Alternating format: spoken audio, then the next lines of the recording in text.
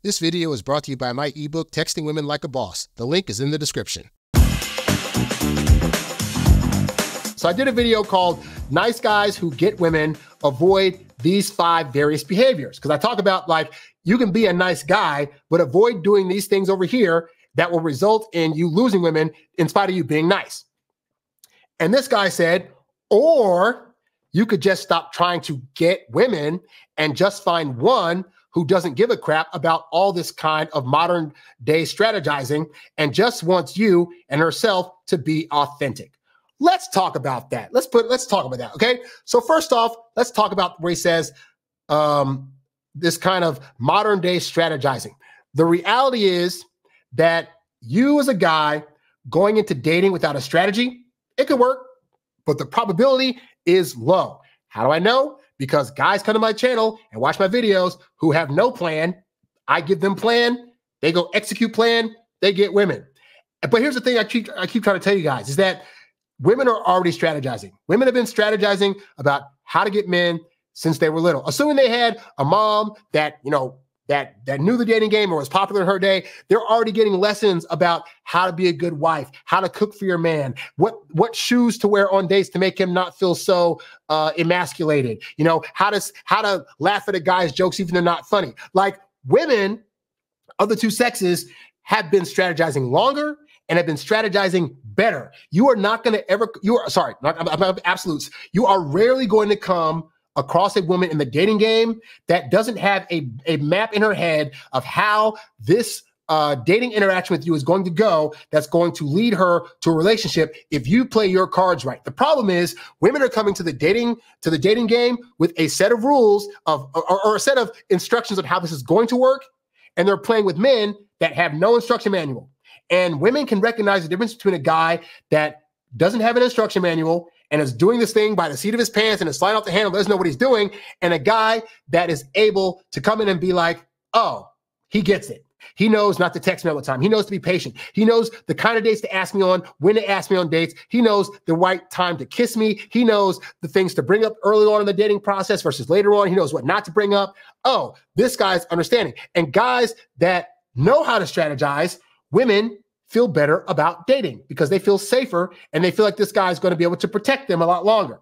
And so it seems to men that having any kind of strategy is manipulation, and they equate manipulation with being a negative thing, in spite of the fact that, I stress again, women have been strategizing against us for years. If you've ever gone on a date where a woman is just wearing like the most amazing smelling perfume, she strategized that, because I can assure you, she doesn't smell like that every day. If you came on a date where a woman, you met her online, she knows how you look and she thinks you're the hot stuff, and she shows on a date with you and she's magically got her titties all popping up and she just doesn't know if they're there. Strategy. She strategized that outfit. She knew when she put that on that she was going to have the big old crease right here. And she said, and I want him to see it because I want him to start feeling things for me. It's strategy. Women are already doing strategy, which is why I don't feel bad about telling men they need to have a strategy. I was also a guy at one point that did not have any strategy. And guess how that went? Poorly. So to the first part, I don't feel bad about having strategy, and you should not either, because again, women are already doing it and they want the guys that they're dating to have a strategy. They just want you to have a strategy that's going to build this up in a positive light. Like, you're thinking, if I strategize, she's going to see this manipulation. But look at it like this. A woman wants you to take her on a date to have a good time. She wants you to manipulate the situation to where the end result that she has on this date is she has a good time. Women want you to manipulate their bodies. They want you to get them in the bedroom and know the buttons to press on her that's going to result in her having a really good time and darn near explode with orgasm.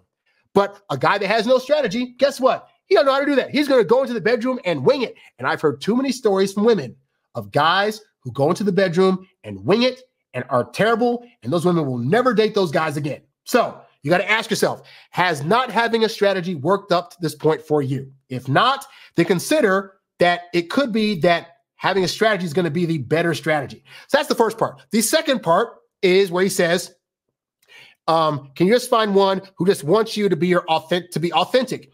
Here's the other problem.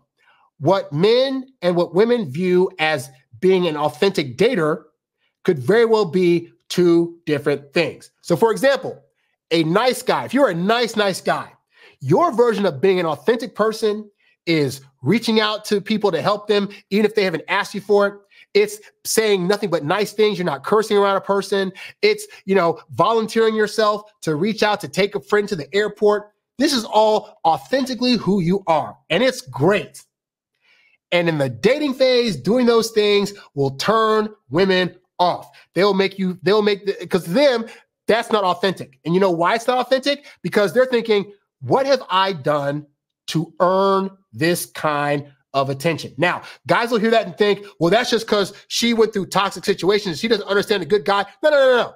Women that came from healthy environments, that have dated healthily up to this point, they also have the understanding, I need to put in my part so that way we both are getting to know each other and we're both seeing why the other person is a valuable part of this, of potentially being in a relationship, right? And so most good women that have a good head on their shoulders, that understand how dating works. And they understand like, hey, you as a guy got a budget, you have your own time and energy into goals that you have. And so she's not trying to take too much away from that. You coming in and being your authentic self by giving too much of yourself, by volunteering these things to women, that's going to feel inauthentic. So you got to ask yourself the question, are you going to wait around for a woman to come along that just automatically accepts that the way you're presenting things in this dating thing are completely authentic and she's going to like it?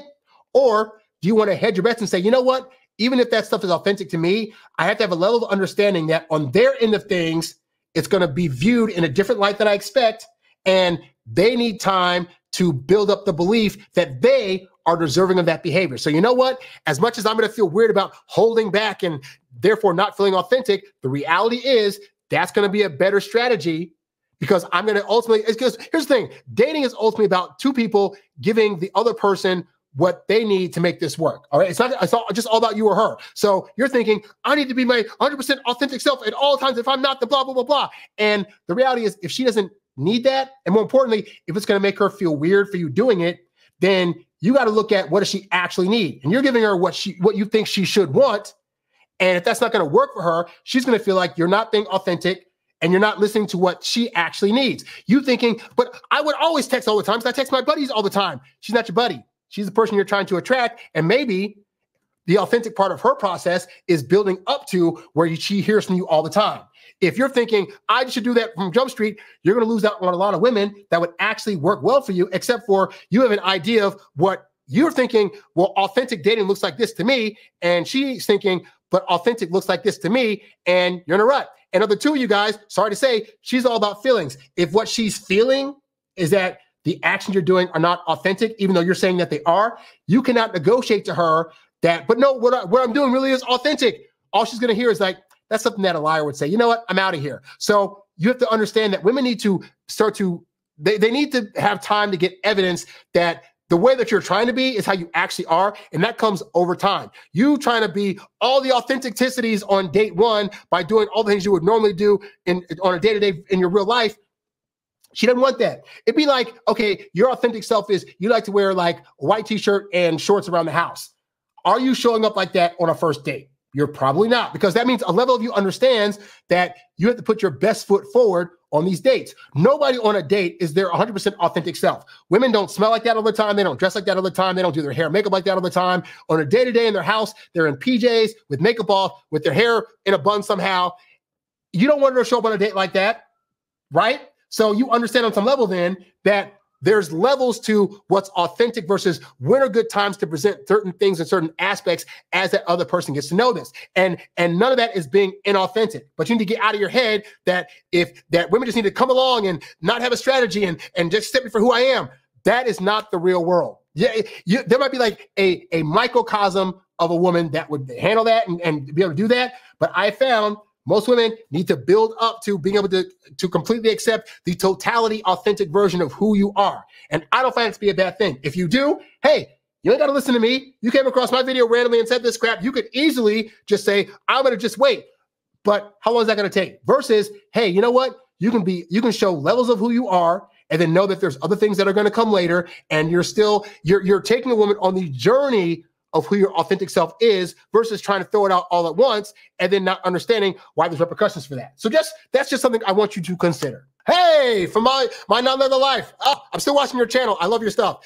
She says, we have been trained in looks maxing from like age 2. So true. Like authenticity is a cope a lot of times. Yeah. And I think that, again, you know, because there's this whole thing, this idea of like who you are, it changes depending on the situation. Like, okay, in my dating life, I'm for better or for worse, I'm going to be acting one way. The way I act on a date is not the way I'm going to act at my job. And yet, I don't think those two different people are inauthentic at all. It's understanding that you're going to adapt to the situation that you're in based on the environment that you're in. And as humans, we do that all the time. You know, if I'm in traffic, I like singing songs. I can dance in my apartment, but if I'm trying to dance in my car, I could cause a wreck. But my authentic self is I like to dance when I hear music. That's going to cause a wreck. So I think sometimes men have this, like, it's just like, I feel like both men and women play stupid at times. I think in this case, men play stupid to the idea that they don't understand, well, I don't want to be a different person. That's going to be inauthentic, but you know you do that. You know, if you curse in front of your buddies, but you can't curse in front of your mom, you're not being inauthentic in either situation. You're just understanding your environment and adjusting accordingly. That's what I'm trying to get men to get.